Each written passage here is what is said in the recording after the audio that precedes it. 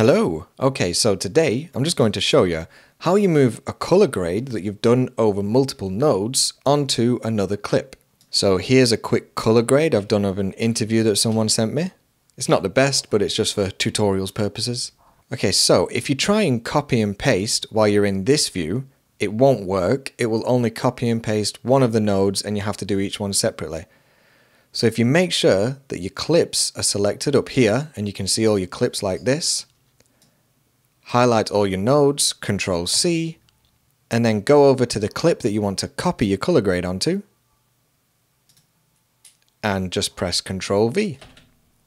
And there you go. I'm not sure why some of the tutorials are 10 minutes long for this, but hope that helps.